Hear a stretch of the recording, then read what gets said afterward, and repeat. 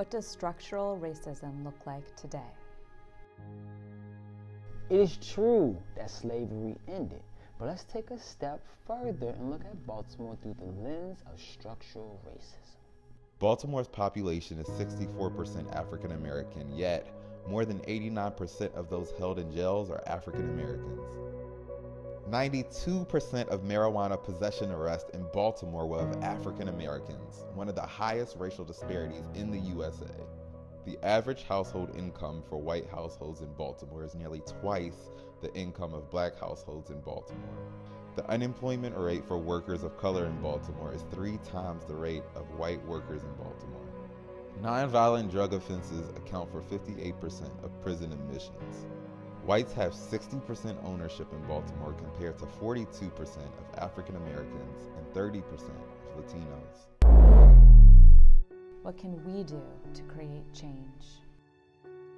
Most people living in and close to Baltimore don't know the history of structural racism here. It's much easier to blame individuals for not overcoming generations of racialized structural and institutional barriers. It is much harder to honestly look at the racialized history of this country and to acknowledge that chances were never equal. We all say that everything is, we're all starting from the same starting line, right? Structural racism says, no, you're starting 100 yards behind the starting line. So how can you have an equal chance of dealing with inequality? We just perpetuate inequality by not allowing everyone to start at the same starting line.